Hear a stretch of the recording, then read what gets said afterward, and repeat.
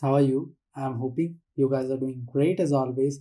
And in this lecture, we are going to discuss about reshaping the arrays. What is the shape of the array? How to reshape it? How to generate random numbers? How to flatten an array?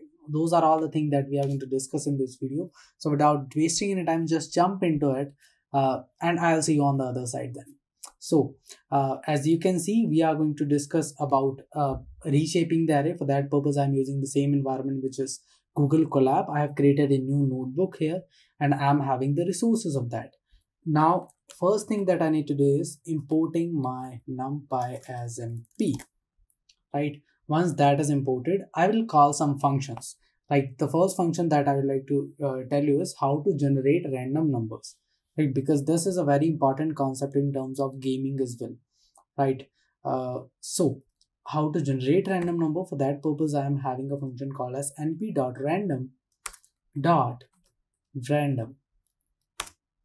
np.random bracket open bracket close, and here we are having multiple parameters that I can pass, and I'm going to pass the main parameter, which is going to be the shape, and the shape is going to be like what should be the shape of that particular random number generator array that you want to have.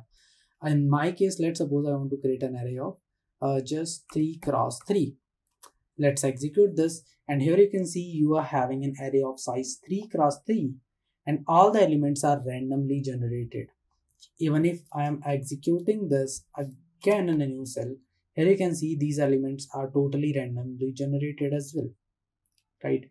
And now the main point that we have now is all the elements that are generated are from a particular range, and that range is from 0 to 1.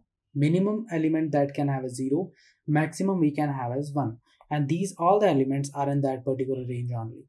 So let's suppose if you want to make if you are having a function that you want to call randomly at any place, you don't want to call it in any order, you want to call it randomly. So what you can do, you can generate a random number. Okay, like if I'm writing np.random and not passing anything, we are getting a random number. So what we can do, we can call a function like if this particular function is giving you the value greater than 0.5, right? Then I'll print okay, just run the function, okay, and else I would say print don't run the function.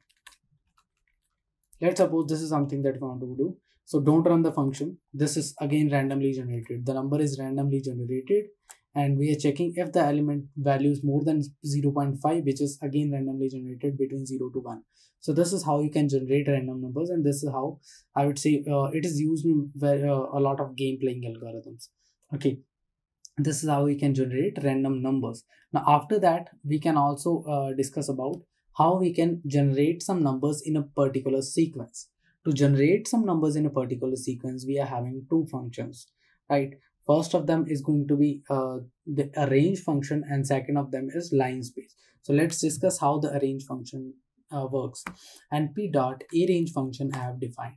This is almost like a for loop. Here we need to define the starting condition, ending condition, and the difference. Starting condition, let's suppose if I'm passing here that I want to start from 1, I want to go up to 10, and every time I want to make a distance of 1. So let's execute this, and it is giving you 1 2 3 4 5 6 7 8 9.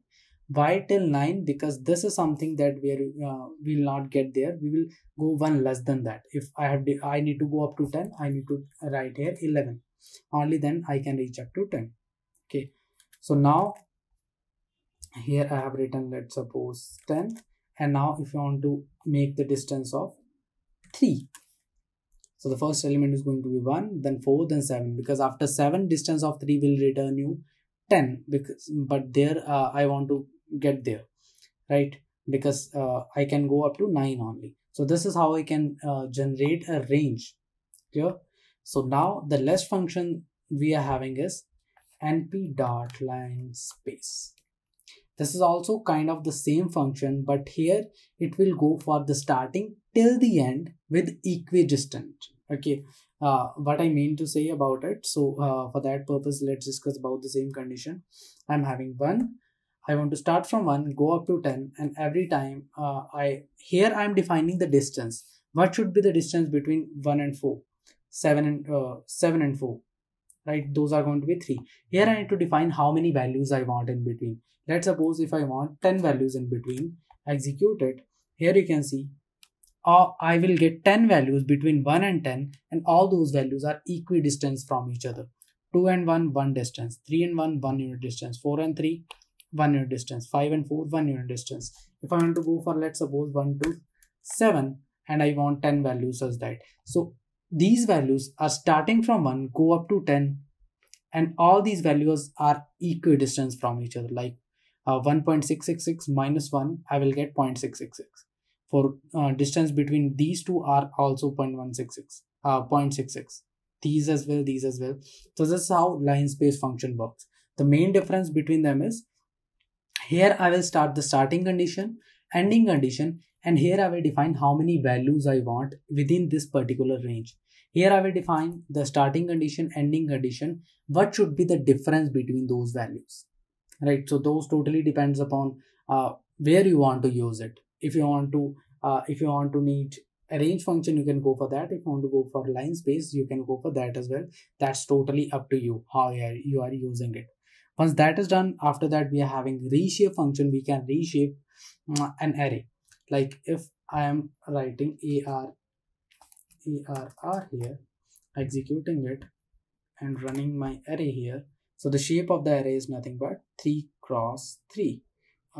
Let's do one thing. Let's change the shape into 4 comma 3. Okay, so if I'm going for 4 comma 3, this is going to be the shape, and printing the array, this is my final shape that I am having. 4 rows, 3 columns. What if I want to reshape this array? If I want to reshape this array, I'm having a function named as np.reshape. I can go for that, right? So here I'm writing np.reshape. Okay, I want to reshape my array. This is something I want to decide here. What I want to reshape? I want to reshape my array. What should be the output shape? The output shape is going to be like earlier the shape is 4 comma 3. Let's suppose if I want to convert it into 3 comma 4 shape. Let's execute it. Just write array inside it, and after that if I'm printing my array, so here you can see the difference. Earlier we are having 4 rows 3 columns. Now we are having 3 rows 4 columns. First element is the same, second is the same, third is the same, but fourth element, which is here earlier, is now here. This element is here. This is how we can reshape it. If I want to reshape it even further to, let's suppose 6 comma 2, and printing the array, so here you can see it has even changed its shape. But the main thing that we need to take into consideration is, whenever you are reshaping an array, the initial number of element or initial size of the element should be equal to final size of the element. Size means how many elements are there in a list. Earlier, if we are talking about an array of size 4 comma 3, 4 comma 3 means 4 multiplied by 3, total we are having 12 elements. 3 comma 4 again 12 elements. 6 comma 2 again 12 elements. The number of element or the size of the array should be same in all the condition. Only then you can reshape an array. Otherwise, you cannot reshape an array. Once reshape is done, we are having another function which is called as flatten. How we can flatten an array, and what do you mean by flatten? So arr.flatten. Okay, this is the original array that we are having. If I want to flat this array, all we need to write is arr.flatten, execute it, and the array that we are having earlier in 2 dimension is now converted into 1 dimension. Whatever number of dimensions you are having earlier will be converted into a 1 dimensional array. Either it is 3 dimension, 4, 5, 6, any number of dimension we are having earlier will be converted into a 1 dimensional array. That is called as flattening the array.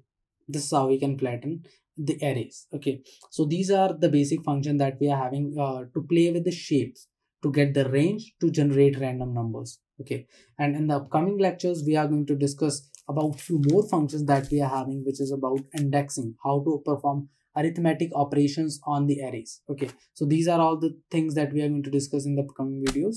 So yes, that's pretty much it, and I'll see you in the next one. Take care.